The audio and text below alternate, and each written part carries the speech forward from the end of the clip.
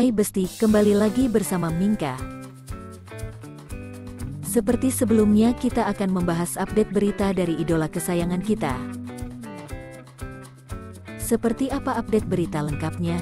Yuk langsung kita simak beritanya sampai selesai. Hai Besti, kali ini ada update story dari sejatinya Kier dan Wulan yang adem ayem.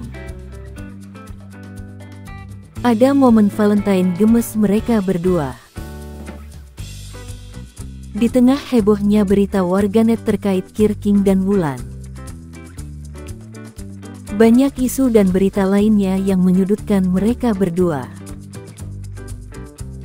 Ada pertentangan antara fans Kier dan Wulan. Namun di tengah itu sejatinya mereka berdua yang masih jalin hubungan baik.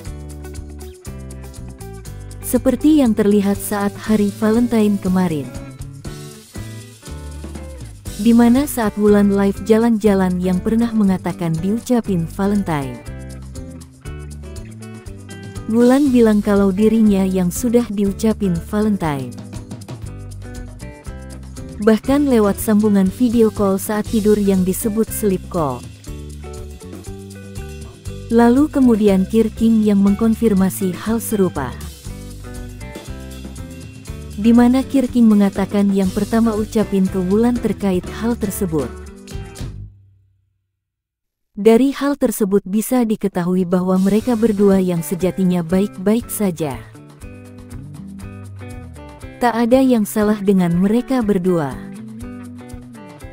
Dan semoga saja tetap seperti itu ya Besti. Ya Allah, pada bawa pasangan.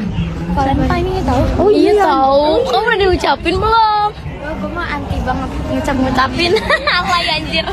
Tahu-tahu di WA panjang banget. Enggak, soalnya kan sleep call. Oh, langsung. Gue jarang sleep call tahu. Itulah tadi update berita dari idola kesayangan kita.